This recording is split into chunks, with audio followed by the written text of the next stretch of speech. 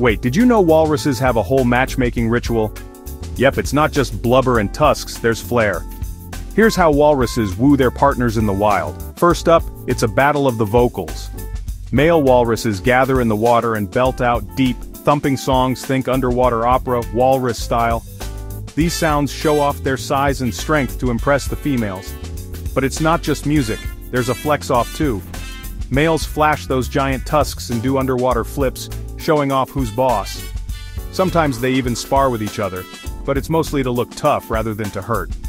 When a female picks her favorite singer/strongman, the pair swims off for some alone time. Their bonding can last days, with gentle nuzzles, rolling, and even synchronized swimming.